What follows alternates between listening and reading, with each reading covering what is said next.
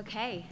Good afternoon, everyone. Thank you for joining us, and hopefully your lunches will be arriving shortly. I'm sure everyone's hungry after a busy morning.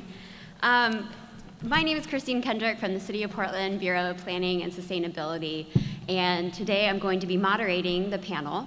Each panelist will introduce themselves before talking about how they center equity in their work.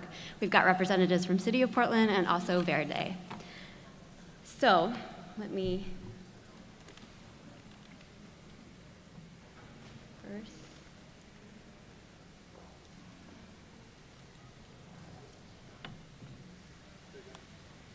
There we go. I was avoiding the very obvious largest screen button on here.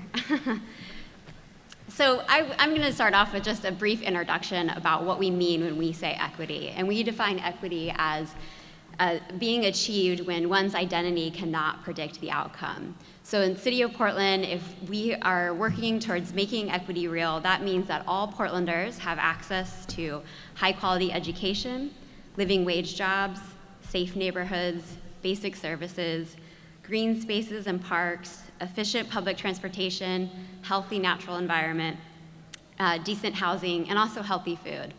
Equity also means that all Portlanders, and if equity was real, all Portlanders and communities are fully participating and influencing in public decision making. And this equity and these ideas are so important because we know that that's not really the case right now. We don't see that conditions here in Portland.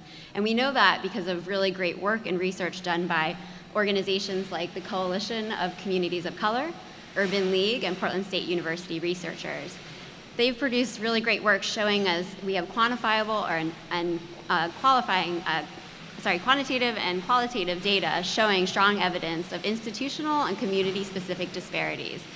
So we need to work really hard and change our ways to actually make this real. And if we think about it, if you were doing a connectivity or Wi-Fi project, equity doesn't mean just putting devices in a neighborhood different than where your project's focused. We really need to take the time to think about, is that what the community has identified their needs are? Do they need additional services and tools to actually create that access? So we really need to be much more comprehensive in how we think about equity. So next, I'll just kind of review the differences between equality and equity that we see here. So on the left-hand side, we're showing an example of equality or equal support. So this is the belief that everyone will benefit from the same support. But if you see here, not everyone's starting off at the same point. So everyone has the same block to stand on, but some people have a shorter fence and a hill, and some people have a taller fence and are starting at a lower elevation. So when we think about equity, we are actually making sure that each group has targeted support that's specific to their needs, so that they can actually overcome the barriers that are there, and then everyone can see the game. And when we make sure that we center equity and we change our ways and make really comprehensive effort to incorporate equity into our work, we are trying to strive towards removal of those systemic barriers. So everyone can see the game. Nobody needs that different support. Don't get too excited. This is not a live shot from the Iran-Spain game right now. So I'm glad to see that lunch has arrived, and I'm excited to hear from our panelists. So we'll move in, and I think Janine Gates, you'll start off. Yes. Good afternoon. My name is Janine Gates, and I am with Commissioner Amanda Fritz. So our Smart Cities work is leading with equity and tailoring equity to data, information, and technology. Next. Our goal is to address inequities and disparities using data and investing in technology-driven projects that improve people's lives. Agreed. We will engage underserved and underrepresented populations, design data collection to uncover and learn about the barriers that create inequities and disparities and to create solutions. Using data to understand how solutions benefit and further burden underserved communities. It's important that we also protect individuals' privacy.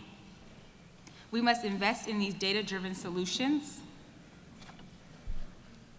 underserved and underrepresented, focusing on communities of color and communities with disabilities, which aligns with our Office of Equity and Human Rights, which is tasked with guiding and creating an equitable city. When we design policies, programs, and practices that center solutions that work for the most vulnerable communities, which will benefit all of us. To receive our support, you must focus on equity, acknowledge one size does not fit all, solve a problem, and define who may be burdened and who benefits. Use data from or about underserved communities in every phase of the project or plan. Ensure community colors are at the decision-making tables. Identify success that was developed based on input from underserved communities. Establish a culture for ongoing engagement and involvement by underserved communities, values diversity of backgrounds and needs. Provide detailed information about how data is being used and how privacy is being protected. Support a smart city PDX focus area. Understand the importance of transparency and have an open mind. Our focus areas are economic prosperity, human health, transportation/mobility, housing, public safety, environmental health, education, resiliency. Our focus areas are bringing several city plans together with the goal of ensuring equity is at the forefront.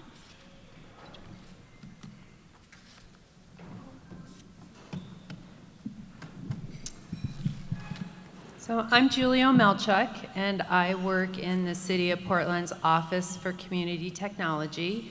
I also was on the equity work group of the Smart City Steering Committee within the City of Portland, involved in developing the priorities framework that we're talking about here today. So Janine and Christine talked about why we developed the framework and what the city has committed to, and I'm going to talk about how we're going to do that. The priorities framework is a method for the city to make decisions about resources in smart cities projects and policies and partnerships. When we talk about city resources, we're really talking about city staff time, funds, city expertise, city assets or infrastructure, and public policy or partnership support. The framework includes 8 first-order design principles for city staff to gauge whether to pursue a smart cities project or partnership. We believe these design principles are just as important as other first-order design principles such as security, privacy, and many of the other things that were discussed in the morning sessions. For example, one of our framework principles is establish tools and techniques that allow for ongoing, iterative engagement and evaluation by underserved communities. So in other words, for the city to move forward on a smart city project, the project design must include iterative evaluation that involves the target community in that process. We envision using these principles to vet multiple opportunities that compete for city resources. They also focus our decision-making about allocation of limited resources on our values of equity and community-driven solutions. The framework provides a clear point for city staff, but also for community nonprofits, the private sector, and/or academia who would like to engage smart cities projects with city support. The framework design principles provide a way for us to get to yes, but also a basis for us to say no. Another principle is support of a smart city PDX focus area. As Christine mentioned, in developing the framework, we culled through most of the city's existing plans to identify areas common throughout those plans. This is a way to tether smart city projects and policies to extensive community processes that went into developing the existing citywide plans. Some of these plans were talked about in the first morning session by our lead city planner. The 2030 comprehensive plan. The city also has a broadband strategic plan, the climate action plan, and others. Much of the work currently underway in the city is about transportation and mobility. But we wanted to make connections between existing city plans, areas of focus, and potential smart city projects to help our multiple bureaus better understand how smart city innovations, use of data, and technology could apply to their efforts. It will also help us leverage community-identified needs of other plans in our smart cities work. So what's next for us? The Portland City Council is scheduled to vote on the priorities framework tomorrow at 3:30 at our City Hall, if any of you are interested in coming down and supporting us. If adopted, the framework creates a citywide coordinated approach for us to decide if and how we might engage in this work. But of course, adopting the framework is just the first step and actually probably the easiest step. Now we need to walk the talk. We're in the process of working with community partners to figure out how to creatively engage target communities in implementing the framework and gauging success. And we also have existing Smart City PDX projects, so we'll need to integrate the framework midstream into these projects to further impact and future investments. Thank you. All right. My name is Hector Dominguez. I'm the Open Data Coordinator for the Smart Cities program. First of all, I think it's very important for me right now to mention that all the work that I'm currently doing has a long history, that actually this very event closes a loop for me.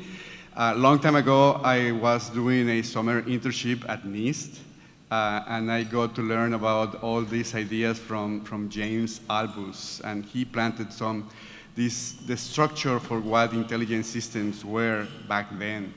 And I've been happy to that many of those ideas are actually be able to work around that, implementing those in the current work here in Portland. So data is always something around building really a human story of what that means. So that's what I'm going to try to represent here. And I'm going to do it through a storytelling approach where I'm going to split it in some chapters. So the first chapter is when suddenly we have this very shiny technology coming into the city of Portland that is going to transform the world. This shiny technology is offering so many features. The cutting-edge hardware, software that is going to change the way the transportation is actually happening, right? It's something that is coming from the best minds from all over the world. However, chapter 2 is about a Mayan game happening. So you can see there is a map of how Portland has evolved. If you see the clear gray area is Portland in 1851, right? The original Portland town. It grew by 1891, just got the regular boundaries for what the town of Portland, the city of Portland was back then. However, there is this in-between red area defined there between the city of Portland and the city of Gresham that was annexed in 1981, right? So that's new. After 1981, all that became part of Portland. It was very, very underdeveloped, basically farmland. And then new residents started coming in, mostly people who were low income or people who were displaced, because there is a long history here about redlining and how mostly African-American communities have been displaced from north side of Portland to the numbers, where those streets that started in 82nd, 110, 115, 150 avenues or streets, right? So on those neighborhoods, one night, there is this elderly Chinese man who was just a Sunday night playing Mayan with his friends. He was, after that, he was trying to cross the street on 115 street, and then he rolled over, got basically in a traffic accident with a car. He lost his life that night. Very related and very close to me was another accident also happening in the same corridor on Division and 87th, which another man immigrant from Myanmar, he was just finishing his job as a dishwasher in one of the Chinese restaurants in that neighborhood, and where I live, where I just moved actually. And he finished, that night was very cold, very dark, and also he had a car accident. It was icy that night, actually, winter night, and he lost his life. And it gets very close because only 1 hour before that, my wife and my 1-year-old back then, he was just crossing the same intersection where that accident happened. And I just learned that, actually, when I was just showing to her these slides. She said, oh, yeah, we were just 1 hour before. Wow. So, okay. Now we have all this shiny technology and all these different accidents, right? And then it's something around the city of Portland, people who had been working with communities, they have a good idea of what's happening there, about all those accidents, and there is this something called Vision Zero. Okay, so they were already working on redesigning those streets and avenues that actually are very wide. They were designed for being intercity connections, so they were really fast. And they started doing a project with that. They involved some community members, and then is where the things start happening really interesting, where the biker community starts coming in and say, oh, those are actually some screenshots from the biker community. I went to some of those sessions and saying, yeah, of course, the cars go really fast, and we just feel it, right? We want the cars to be just in the central lanes, and we're going to be happy. Just design everything to be single use for bikers on the two edges. Okay, but then the local businesses started coming in and say, no, we cannot do that because then our cargo trucks cannot be there. And then residents started complaining that, no, we cannot do that because we actually want to turn left, right on this intersection, so there is a conflict there. So there are some, started thinking, okay, well, we can use this very shiny technology to help us to understand what's happening, how all these dynamics start interacting to each other, and try to see if the changes that our planners are actually proposing are going to be working, and what's the positive or negative effect, right? So as a city, we are working with the Bureau of Transportation, Department of Planning and Sustainability to deploy those sensors and then get a better understanding. And those are actually pictures of the installation of those CDIQ sensors, which is a partnership with GE, AT&T, and Intel, and the city of Portland, who actually own those sensors. And you see that there is a bug. There is a beetle car on top of a roof there in the middle of nowhere. Why, I don't know, but that's part of what gives our neighborhood this personality that we like. And then we, at the end, with all this information, we really want to build the human story behind that. What the sensors and the information that we get from the sensors tell us about how we move on our streets, really. So we are planning to get pedestrian information. We are trying to get vehicles counts and dynamics through all that. We are trying to get bike detections as well. The before the changes that are planned for those avenues happen and the after. So we can evaluate with information and with technology if those changes are actually working, and we can actually plan better in the future.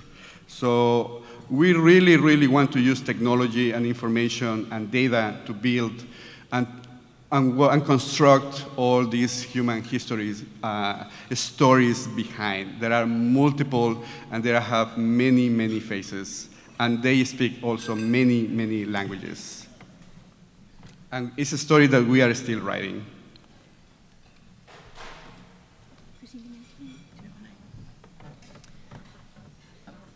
Hi, my name is Carolina Iraheta Gonzalez, and I'm the Community Energy Advocate with Verde. I wanted to thank the City of Portland Bureau of Planning and Sustainability for inviting me here today to tell you more about the Living Cully Community Energy Plan. So the Living Cully Community Energy Plan is a neighborhood-scale energy plan that identifies energy conservation and energy generation pilots with a strong anti-displacement focus. But before I go into the plan, I want to tell you more about the Cully neighborhood, where the plan is based, and the Living Cully Collaborative. So the Cully neighborhood is located in Northeast Portland. It has about 13,000 residents, and it's considered one of the most diverse neighborhoods in the state of Oregon. It's home to many refugee and immigrant families. About 17% of residents are below the federal poverty line, and we have a pretty even split of homeowners and renters. There are also 6 mobile home parks in the neighborhood, and about 10% of all Cully residents live in a manufactured home or an RV. So as you can see, the Cully neighborhood is a pretty diverse neighborhood. It has a high low-income population, and it's also a neighborhood where community members are really engaged and interested in identifying solutions to community problems. So as many of you may know, Portland is considered a model city when it comes to sustainability initiatives and environmental initiatives. Unfortunately, those sustainability initiatives and environmental projects don't benefit all neighborhoods in an equitable manner. And Cully is one of those neighborhoods that traditionally has been left out of receiving those benefits. So in 2010, 4 nonprofits that were operating in the Cully neighborhood, Verde, Hacienda CDC, the Native American Youth and Family Center, and Habitat for Humanity, decided to come together to identify a new model for sustainability. The Living Cully partners believe that sustainability can be reinterpreted as an anti-poverty strategy. That means that the 4 nonprofits leverage their resources to build sustainability and environmental infrastructures within the neighborhood that also address the community's needs in employment, in education, in health, in housing, and other disparities that community members might be facing. The Living Cully Community Energy Plan is our attempt to adopt our theory of change, sustainability as an anti-poverty strategy, and apply it to the energy sector. The Living Cully Energy Plan creates a blueprint for how we can address environmental and affordability issues through energy conservation programs and energy investments in the Cully neighborhood. Our vision of success is that in the next 10 years, energy investments in Cully will have helped low-income residents stay in the neighborhood. Cully residents are empowered and lead community, energy, and anti-displacement efforts. Youth have access to energy-related STEM education. local businesses and social enterprises install the neighborhood's growing energy infrastructure. Cully is an energy resilient neighborhood, and our energy initiatives support other community-based organizations and policymaking at multiple levels. This vision really speaks to me because I can clearly see how investments in energy technology will lead to positive outcomes for Cully residents. I also wanted to point out that the vision has a strong alignment with housing affordability, and so we wanted to make sure that our energy investments helped low-income folks stay in the neighborhood and that it aligned with our anti-displacement efforts. And so, as I mentioned before, about half of all Cully residents are renters. And over the last 5 years, our community has began to see eviction notices being passed out. You know, we're seeing houses and apartment complexes being redeveloped for higher profits. And so community members are very concerned about being able to stay in the neighborhood and being able to afford their homes. In fact, community members are so concerned that during the past 3 years, they meet monthly just to talk about housing affordability and how they can support each other in staying in the neighborhood. And this photo is actually from a demonstration that community members organized in the Cully neighborhood when an apartment complex gave a 100% rent increase with a 90-day notice to low-income families. And so community members organized to support the families that were being evicted from their homes. So as we began to conduct research on potential energy investments, we knew that it was critical for the energy plan to align with the community's anti-displacement strategies. And one of our main criteria for any pilot that we identified for the energy plan is that it had to support at least one of the following anti-displacement strategies. 1, acquire and set aside land for market-shielded housing development. Preserve existing housing for protected affordability. Provide direct assistance and information to lower home utility costs and maintenance costs.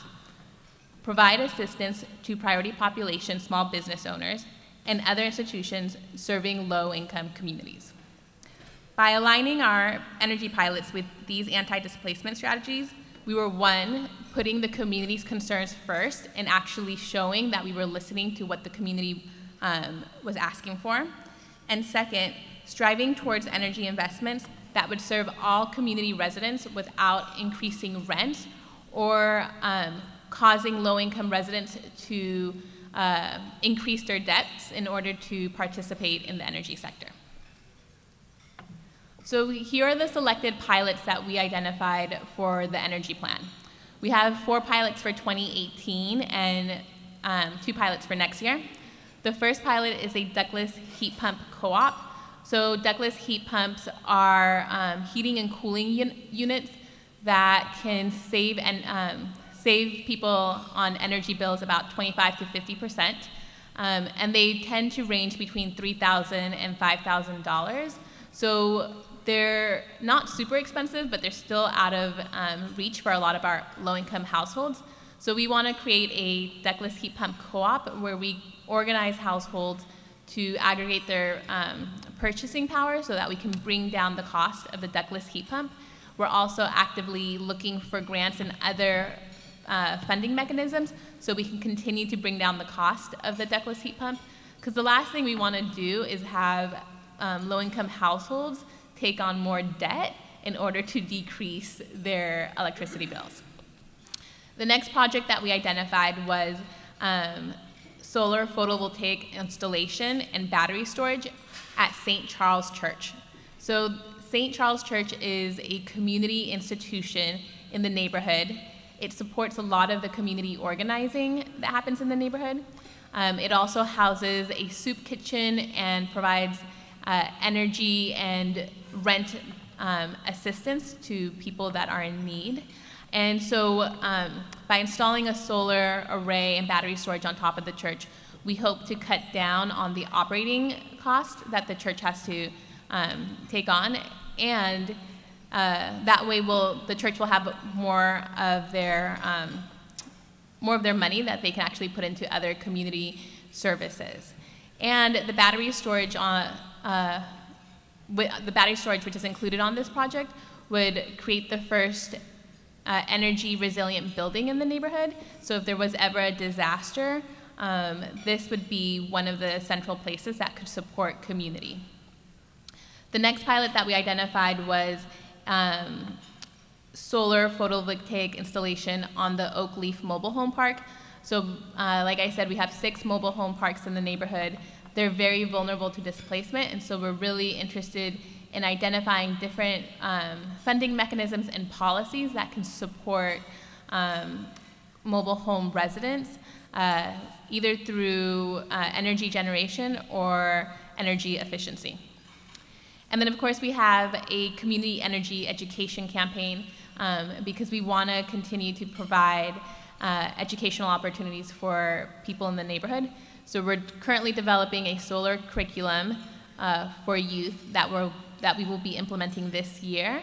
And we're partnering with another nonprofit, the Community Energy Project, to teach community residents how to lead weatherization workshops so they can lead weatherization workshops in the neighborhood. Our 2 pilots for next year is the redevelopment of the Living Cully Plaza, which will provide an additional 130 affordable housing units in the neighborhood. And so we're currently doing the research to identify the green features that will go with that building. They'll probably include solar and some type of electric vehicle infrastructure that serves primarily the low-income residents that will be living in the new housing. And the last project that we're looking for is a Cully-based community solar project that primarily serves low-income residents. I wanted to end by saying that nationally there are many low-income communities and communities of color like Cully. And historically, many of these communities are marginalized and divested from. So as the tech industry continues to innovate and we see new possibilities at hand's reach, will we continue to leave low-income communities and communities of color out of the benefits, or will we finally shift and center community needs amidst emerging technologies? And if we do make the decision to invest in marginalized communities, the question rapidly transitions to, will current residents be able to stay in the neighborhood as it improves? The Living Cully Community Energy Plan envisions a community that benefits from the emerging energy sector.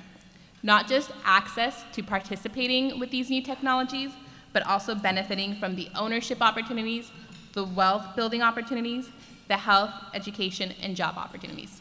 Thank you.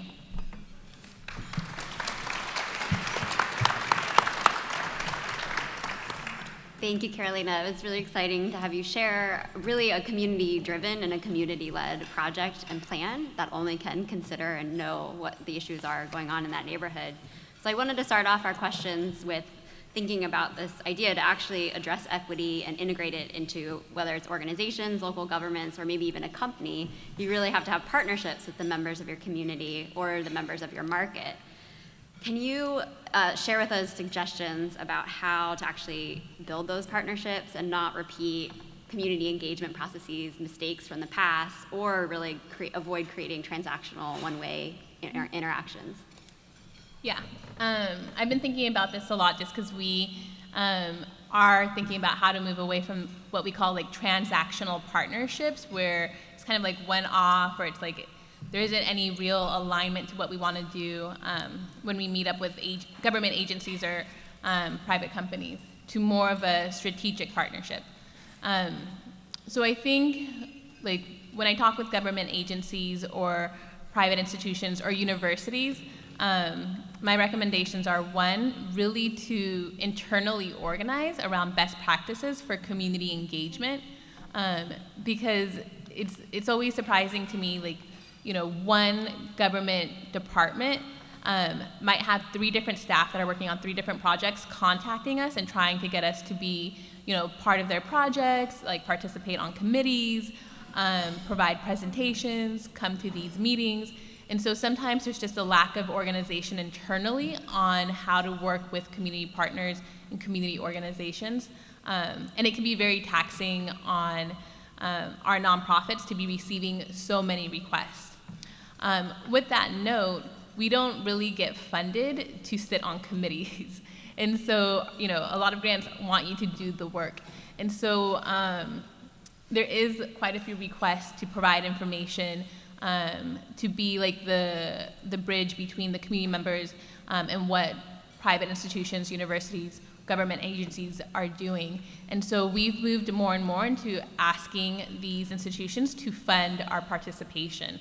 So if we're going to be doing presentations or sitting on a monthly committee for the next 2 years, we ask that these agencies find the funds so that we can actually resource our time. And then the third part that I think moves us into more strategic partnerships is an actual alignment between what our nonprofits are trying to do and what government agencies, private institutions, and universities are trying to do, so that it's not this transactional relationship, but it becomes a more strategic relationship where we're both meeting the needs and the outcomes that we're looking for. Thanks. I think that transitions to another question I had for Julie, kind of thinking about, could you elaborate and share how you think the work that we're trying to do with the Smart City PDX Priorities Framework will help us implement those strategies, have better alignment and strategic organization before we work with communities that is different than previous city projects or plans?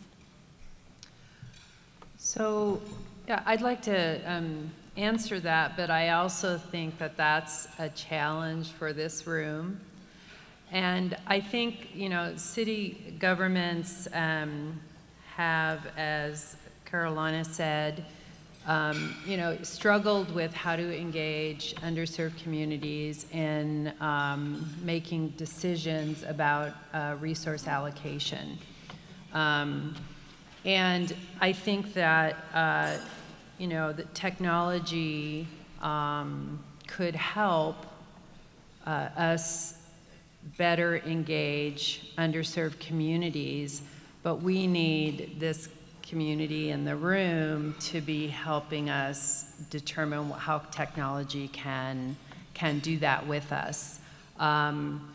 So I know that there's the SuperClusters around, transportation and security and privacy and all those kinds of things. And I think one of the biggest challenges for cities is around this community engagement piece and how to do it in a way that is authentic moving forward, but also how to do it in a way that we can fund it within limited city resources. So I would put that as a little challenge out to this room around that. But to go to the question, how we think the priorities framework will help the city implement strategies. The smart city work is, even though we have some projects that are moving forward now, at least the city of Portland has just begun to organize a citywide framework for deciding how to allocate resources. So this framework that is, kind of holds equity at its core will really help us, I think, identify up front whether or not the city wants to invest our resources in a project or a partnership, because we get, as you may know, a lot of offers of, through vendors or academia, other folks to engage in smart cities work for for various purposes. And what we're trying to do as a city is to say, those are really good projects, but in order for us to spend our limited resources on the project, we need to be ensuring that, you know, the communities that we're trying to serve are being not just considered, but as a core design principle in the project.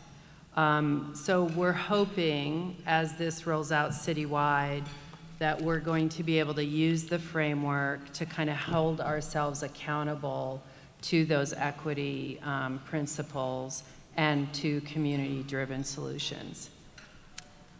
So I think while we're talking about the priorities framework, I'd like to ask Janine a question. I know we're going to City Council tomorrow to present this to Portland City Council, but how would you explain or share a little bit of backstory about how we currently have elected officials, bureau directors, and staff from so many bureaus to support this? What was that process like?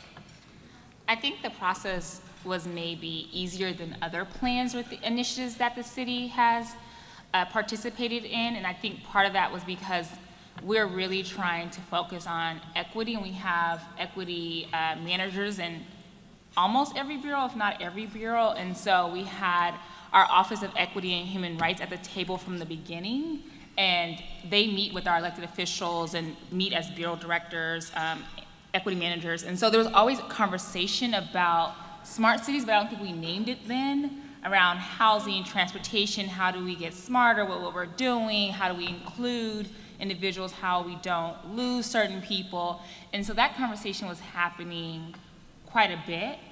And then I think when we start hearing smart cities and those that are not involved in this technology world, it's like, what are you talking about?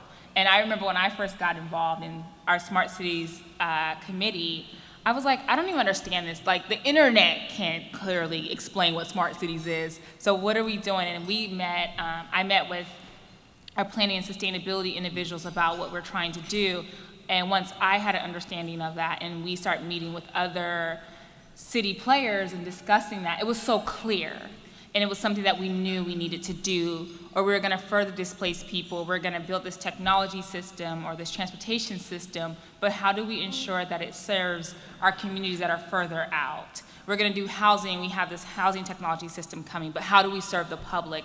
And I just felt like our commissioners and mayor really wanted that.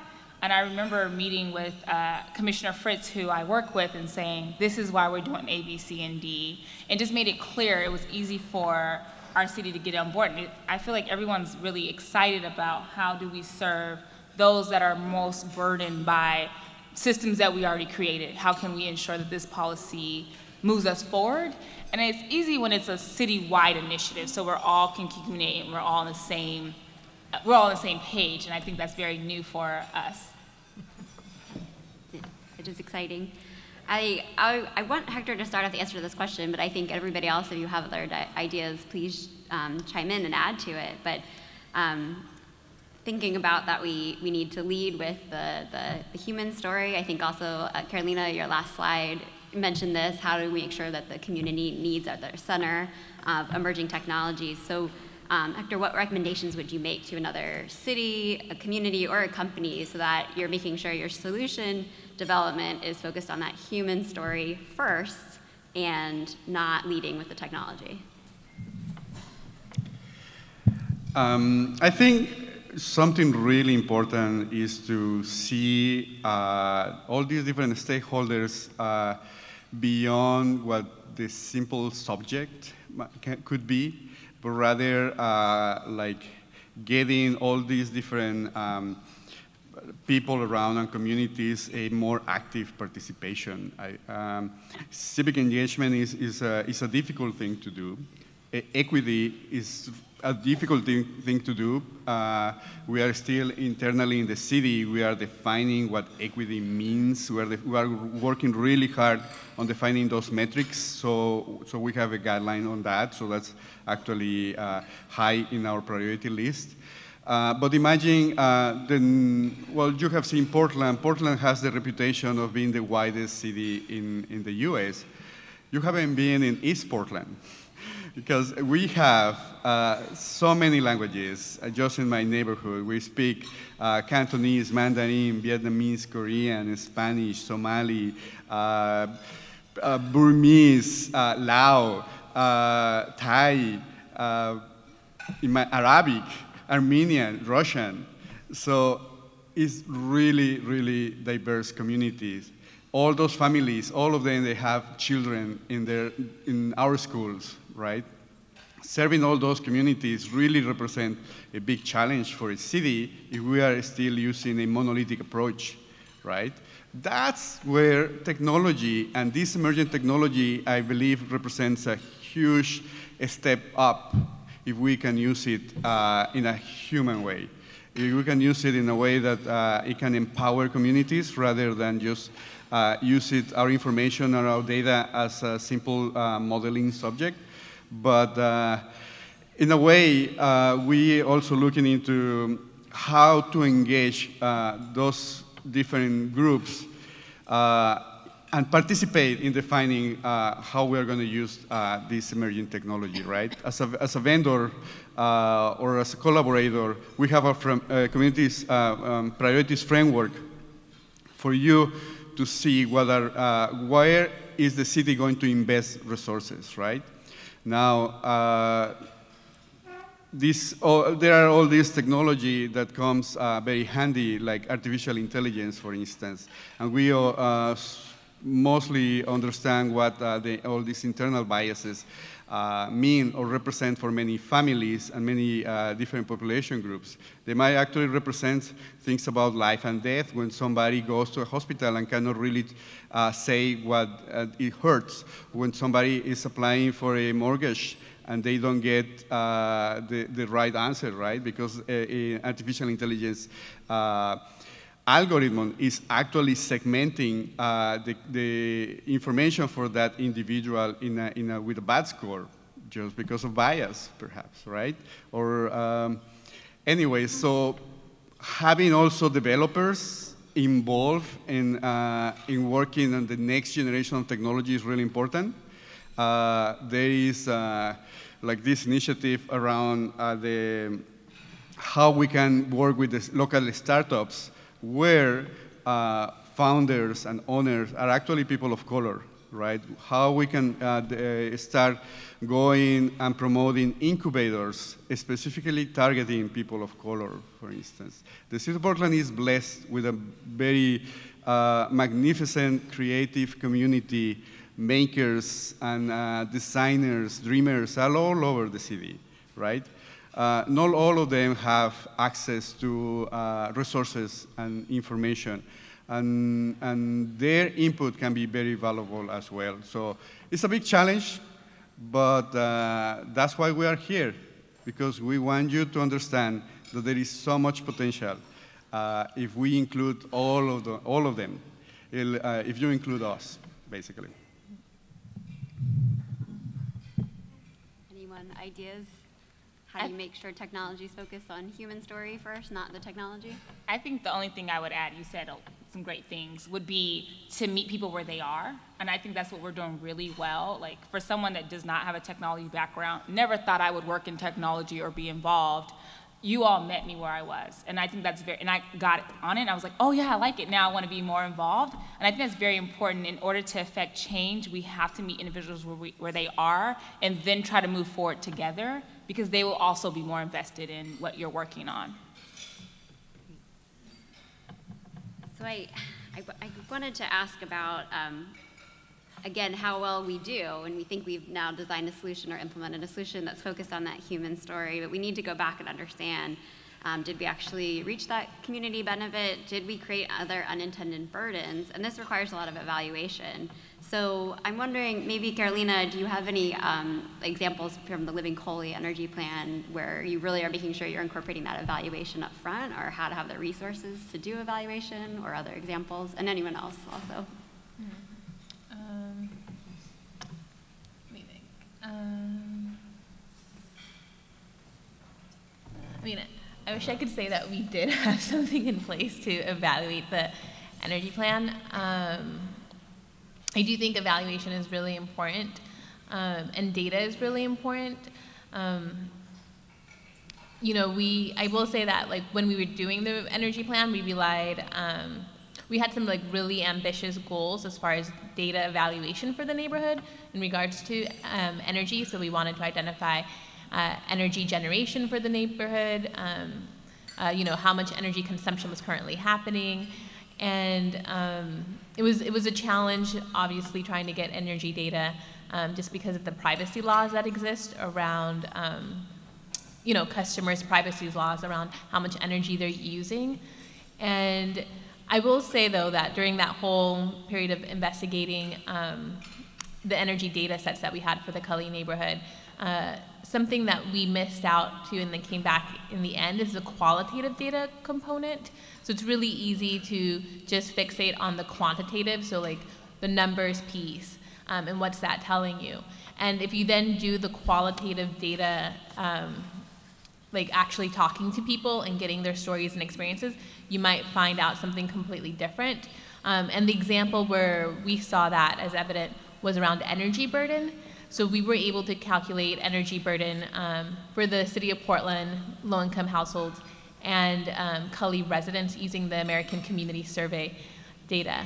But then once we started doing individual surveys and interviews with community members, we found that the energy burden of our low-income residents was much higher than what the actual data sets were telling us. And so I think when it comes to evaluation, just how essential it is to not just rely on the numbers, but get in there and actually speak to people who are living those experiences.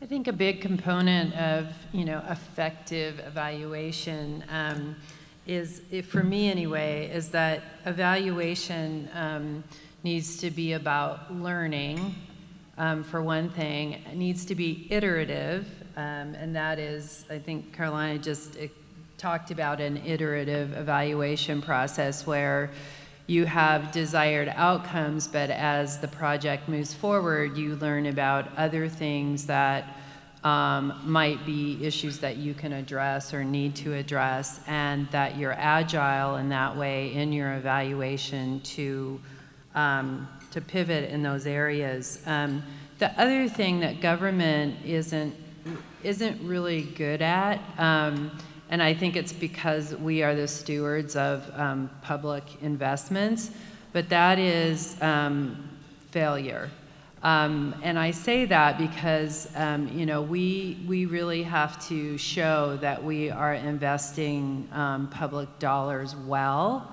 And so when a project or a partnership or something you know, isn't working in the way that it's intended, it's easier for us to try to prop that up than to say, hey, this really isn't working, even though we've made an investment and we need to move on and do something differently.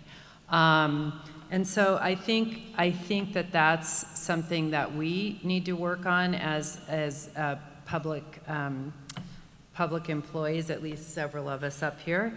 But also, you know, I know the tech industry and is good at kind of putting that behind and keeping going and trying new things. And I think that's an area where we could partner.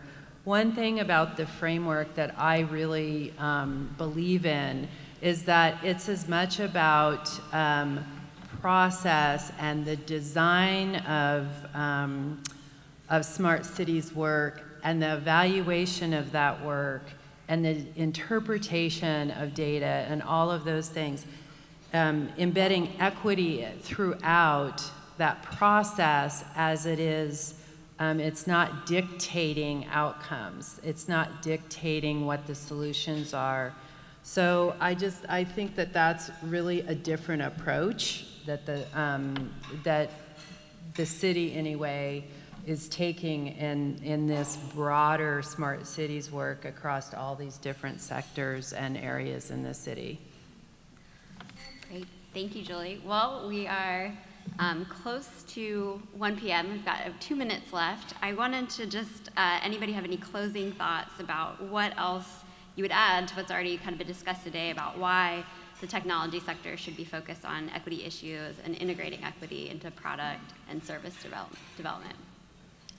Quick closing thoughts. Yeah, I was going to say something that Verde and our partners are really focused on is this idea of benefits and what are the benefits when like creating these technologies and who has access to them. And a lot of times I think people think that when we're talking about benefits, we're just asking to participate in the process or to be able to participate in accessing these technologies. But what we're really moving towards is ideas of, you know, who gets to own these technologies, who gets to own the data that comes out of these technologies, and who gets the money. So with a lot of these new initiatives, there's going to be a lot of wealth building, and we want to make sure that our communities have access to that wealth building. And that's really going to come down to the policies that are enacted and the funding mechanisms that are created to be able to fund these types of initiatives. That's great. Well, I'd like to join me in thanking all of our panelists for speaking today about a wide range of topics, but really a lot of lessons here I think that we can all take away to make sure that we center and bring equity into all of our work.